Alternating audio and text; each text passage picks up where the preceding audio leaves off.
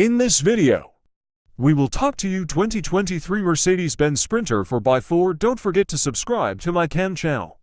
Let's get started. Mercedes-Benz Sprinter Expert Review. What's new? A WD 4x4 system, new diesel engine available in 2 outputs, 9-speed automatic. Transmission is now standard across the lineup. What we think? We finally had a chance to get behind the wheel of 2023's heavily updated Sprinter. The new variable torque split AWD system proved near unstoppable on a slippery mud hill, and the stronger 4-cylinder diesel and shorter first gear made for a van that felt a bit quicker off the line.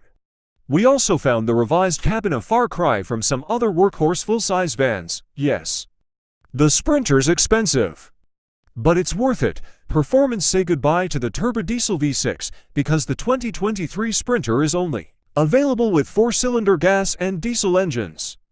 The gas-powered 2.0-liter 4-cylinder is expected to carry over, while full specs are still forthcoming.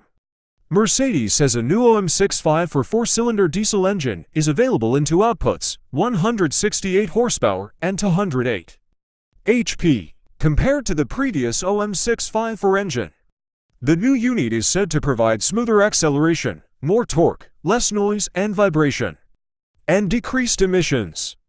No longer will diesel Sprinters come with a 7-speed automatic transmission. A 9-speed automatic transmission is standard on all models.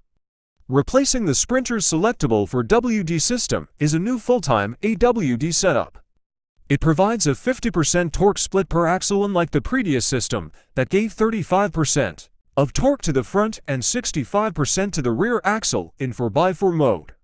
Mercedes claims the new AWD system doesn't sacrifice when it comes to ground clearance and approach, departure, and breakover angles compared to the 4x4 system. We hope the new Sprinter can match the previous models on road manners too. In past reviews, we've praised the Sprinter's communicative steering that helps it feel smaller and sportier than its size would suggest. Configurations. We expect the 2023 Sprinter will continue to offer a variety of configurations, including a 2-seat cargo variant, 5-seat crew variant, and 12 to 15-seat passenger variants. A chassis cab version should continue to serve buyers looking for ultimate versatility when hauling equipment. We anticipate the Sprinter will once again offer 144-inch and 170-inch wheelbase options, as well as a choice between a standard roof or high roof. We wouldn't be surprised if Sprinter prices rise.